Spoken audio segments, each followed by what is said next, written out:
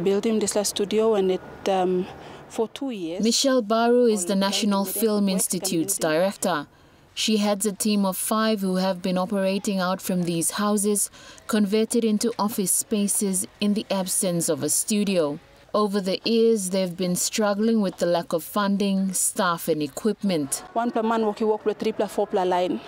I'm no helping NFI to move forward. If we have skilled worker, line only one on position, I am sure we will move NFI forward. The National Film Institute started as the Round Round Theatre's media unit, filming the theatre group's performances. It later became established as the School Bilong Walking Picture and is now the National Film Institute. Chris Owen, a renowned filmmaker who spent years filming in PNG, was sent to revive the institute after the first studio burnt down in 1998.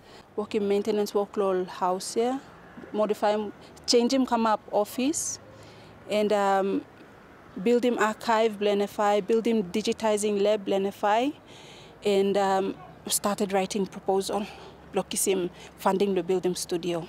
Yesterday, they opened the new studio named after the late Chris Owen. The NFI Round Round Theatre and the Institute of PNG Studies comes under the National Cultural Commission, or NCC. NCC CEO Stephen Kilanda said the Commission has not been getting enough funding to operate all these 3 institutions. However, getting equipment for the NFI is something they're working on. So next thing for me to do is to get the equipment.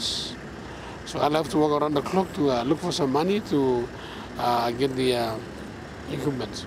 Lucy Kopana, National EMTV News, Goroka. I will have to look for money to buy the equipment.